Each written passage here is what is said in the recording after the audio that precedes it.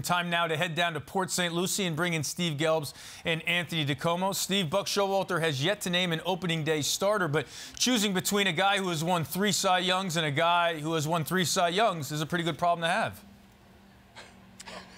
Yeah, not bad. And we thought that it probably couldn't get much better than choosing between 3 Cy Youngs and 2 Cy Youngs last year. But somehow the Mets find a way to upgrade that this offseason with the signing of Justin Verlander. And, you guys hit on a lot of interesting things. And we'll talk about the Verlander-Scherzer relationship in a little bit as well. But before we do, I think it's worth noting that, at least for me, today we speak to Justin Verlander at his locker in the Mets clubhouse. We speak to Max Scherzer, who we've now gotten to accustomed to wearing a Mets uniform. And you just realize, how much has changed here with 2 of the greatest pitchers, not just still in the game, but of the generation wearing Mets uniforms. It's actually incredible you say that, Steve, because someone mentioned to me on the backfields today when they were watching Justin Verlander, and he basically said, I can't believe that this guy's here in a Mets uniform. And I thought to myself, I can.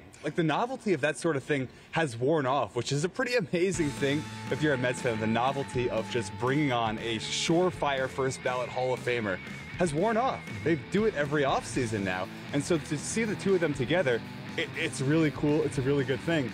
This is who the Mets are now. And that's what's actually the really cool thing. Yeah, it's pretty remarkable to see and to think back on how different things are right now with those 2 at the top of the rotation. And the one question mark beyond the health, though, is the relationship between the 2, as you guys were alluding to. And, neither one of them has denied that there was some friction there in the past when they were in Detroit, but both have made it plain that this will not be an issue here, that they're at different stages in their careers, different stages in their lives. Both have used that terminology. And, I believe them. I think when you get these 2 hyper-competitive guys, Tony, that really at this stage in their career only want one thing, and that's to win at least one more championship, I don't see a way that relationship becomes an issue for this team. Yeah, and you know what I thought was interesting and probably a good sign was that Scherzer in particular not only didn't deny that there was some iciness between them in the past, he kind of acknowledged it. He kind of said that, yeah, maybe our relationship wasn't the greatest back in the day in Detroit, but clearly they have gotten over whatever it was. And yes, they both use that line. They're in different places in their careers,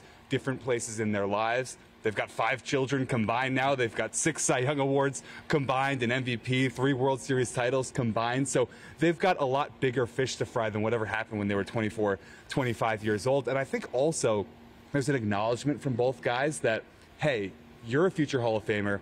I'm a future Hall of Famer. Maybe we can put our heads together and figure out ways to get better, because that's what both have done throughout their careers since they left each other. Why not pick the brain of someone who's one of the few people on earth who's as good as you are at this thing? And that's the key there, and we'll have much more time to talk about this as the spring goes on, but these are 2 guys who have evolved and continue seemingly to get better in certain aspects. Having the 2 of them on their staff at the same time, it can only be beneficial in terms of both of their continued growths, and they do view themselves as both being on paths, continuing to grow and get better, shockingly at this point in their career. Guys, back to you.